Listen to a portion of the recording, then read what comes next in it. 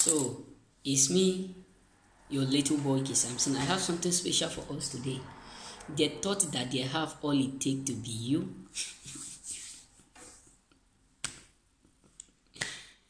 You got what I'm saying? Their own thoughts, their own thinking, their own mindset is that they have all it takes to be you. They start to copycat to join the fake ones that they have before. And now they end up realizing that no matter how they copycat and do anyhow, they can't be you. All they thought is that they have everything to be you. And they end up disappointing their own self, because the aim of them coming into your life was never to do or to assist you, to help you. They're just doing competition, secretly competition, to do more better than you. Listen, we have a lot of people who thought that they have all it takes to do or to outwork you.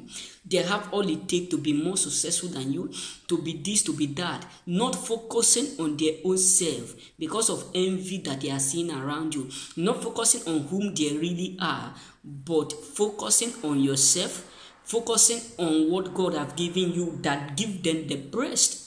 A lot of people are depressed today because they can never be you, and they don't have what it takes to be you. And it's too late for them to discover because they started the competition so long. So they are now frustrated. Why is it that they don't have accurately what it takes to be you? That is why many of them are regretting why they started that competition. Because why is it that they can't just, they don't know what it takes to replace you? Because they have finally come to understand that you are irreplaceable, unchangeable. And that is frustrating a lot of them, because there can't be you. They can't act the way you act. They can't do the way you do. They just don't know why is it that it is very, very hard for them to not be like you, for them not to be able to do the stuff you do, or possess the thing you possess, or achieve the favor you are achieving, or do the stuff that you are doing. So a lot of people are secretly frustrated because they can never be you, and that really frustrates and annoys them, because no matter what they do secretly, copycatting and trying all means to be you, they end up failing. No matter what they do, try to outwork you, not without you knowing that they are secretly doing competition to be more successful than you. No matter what they do, try to plug you down on your behalf, you end up winning the battle which you don't know of. And that really frustrates many people, because after all that they have done and did, you end up disappointing them. And they can't just figure out why your lifestyle is so attractive, why your lifestyle is so incredible. Because you are the sources of attraction. They don't know why wherever you go, you get favor. And they themselves who thought that they have all it takes to be you, wherever they go, they can't just be like you. People don't love them the way they love you. People can't just commit the fact that they are like you. They never tell them. That's why that many of them start to behave, act the way, dress the way you dress, do the stuff you do, because they are copycatting everything, but they end up failing themselves. And that is what frustrates a lot of people, because it becomes too hard for them to be you.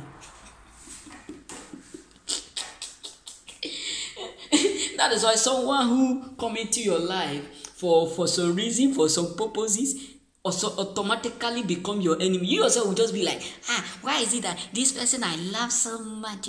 Why is it that this person, I can't stay in a day communicating with them. I can't stay 2 days without having a relationship of communication with them. I can't stay in an hour without sending me a message. She is always there for me. He is always there for me. And suddenly now, he just become my enemy. What have I done? God, why have you allowed this to happen? God, if it is the sin of my forefathers that is affecting me like this, that everywhere I go, people hate me, some love me. But God, why now? Why now? Because they can't just be like you. Then, if they can't be like you, they will be against you.